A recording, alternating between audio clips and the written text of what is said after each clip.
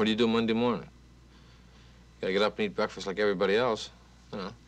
So what kills me about newspaper, man, is you play the first game of the season. They could care less what happens to you, know. Shows up, all right, he scored 2 goals, so what? It's a long season. At the end of the season, you got 40 goals, they figure you're great. And then comes Stanley Cup playoff. First game of the Stanley Cup playoffs. What'd you have for breakfast?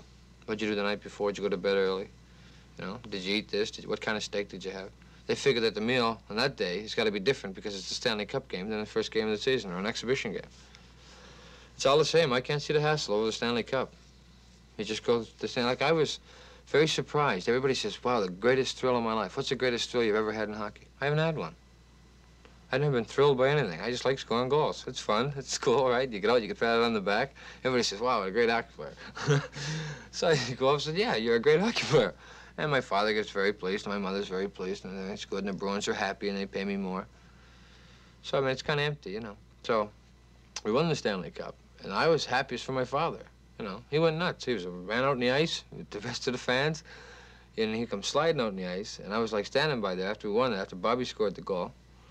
And all the players on the ice and the fans started coming. He comes sliding, and I noticed this guy was sliding, but I never knew who it was, and I turned fast because some fans were coming at me from the other side.